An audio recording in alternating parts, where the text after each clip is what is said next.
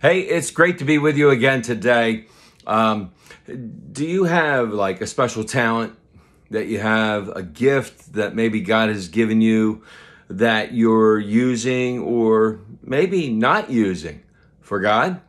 And that talent, that ability, that gift could be all kinds of things, right? I mean, in our jobs, we could be using our jobs and using it to further God's kingdom as a carpenter, a mason, a mechanic, a lawyer, a teacher, whatever, right?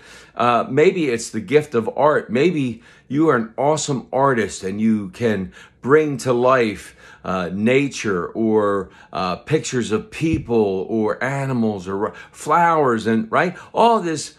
I had a friend in school that was awesome artist. I just thought he was incredible. What about music? Maybe you have the gift of voice. You can sing, or maybe you can play the piano or the guitar, and awesome, right? Bringing God glory through the gifts that we are given. And there's a parable. Jesus always taught in parables, right? And there's a parable, and this wealthy landowner is going away. And as he goes away, he says, all right, he calls in 3 servants. He says, okay, guys, I'm going away for a while, and I'm going to give you some money. And I want you to take care of it and see what you can do with it. See what you can do with it. And they're called talents. The money was called talents. And he gives the first guy 5 talents. He gives the second guy 2 talents. He gives the third guy 1 talent. And he goes away for a while. And when he comes back, he calls his servants back and he says, hey, man, what'd you do with the talents that I gave you? And the first guy says, hey, the 5 talents you gave me, I went out, I invested it, I worked it, and I made 5 more talents. And the master is like, wow, that's awesome. Great job. Way to be. Here, you get to keep those 10 talents and keep working it.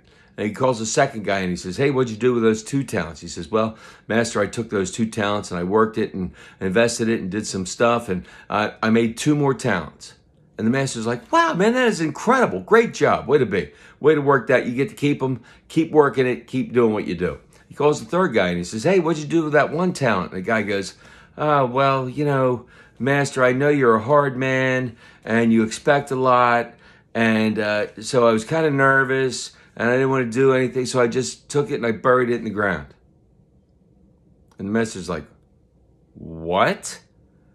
Dude, I gave you a talent to use to do something with, not to hide it in the ground and bury it. And so he calls the guards. He's like, hey, man, take that talent from that guy. Toss him out in the street. Get rid of him. Give it to the guy with 10 talents. And the parable says this. Listen, we are given gifts. We are given these abilities and these gifts from God to take and use and bless others around us and to bless God's name and glorify Him. And when we don't do that, when we take it and squander it, we just hide it away and we don't use our voice or our musical talents or our artistic talents or teaching talents or whatever gifts we've been given, and we just squander them and don't use them. God goes, man, like, what are you doing, man? Why aren't you out there? Why aren't you using what I've given you to bless others and to bless me? And then I'll bless you in return. You see, we've got to think about these things because God expects us as His followers to go out there and give the good news to people.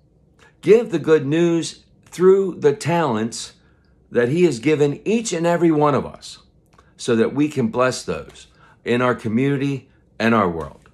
May God continue to pour out His grace, mercy, and blessings on each and every one of us until we get to meet again. Amen. Amen.